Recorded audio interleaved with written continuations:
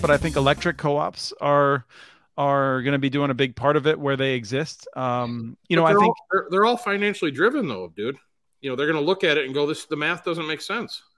No, but this is where I think the math is different for an electric co-op, where the real risk to an electric co-op is losing electric demand.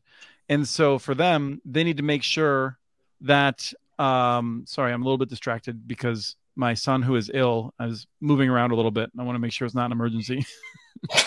The electric co-op's biggest fear is that they lose more population and industry. And so they want these broadband efforts to break even. But frankly, if you tell an electric co-op, if you only lose a few $100,000 a year, and that will guarantee you $1 million worth of electricity sales for them, and I'm just making these numbers up, but there's a balancing act there where they're like, heck, that's a great deal. I was just talking to Ernie Staten, who runs the Fairlawn Fiber Network in Akron area. He uses different economics than you do, Travis, because he runs the city. And so they put municipal money into building that fiber network, and they offer it at a reasonable price point.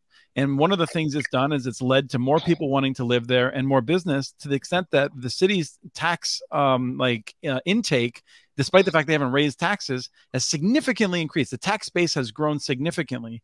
And so even if they're losing money on broadband, they are massively benefiting the community because they're growing the tax base with it. And that's where local governments and co-ops think a little bit differently about this, because of how it's not just the broadband picture, it's a wider picture.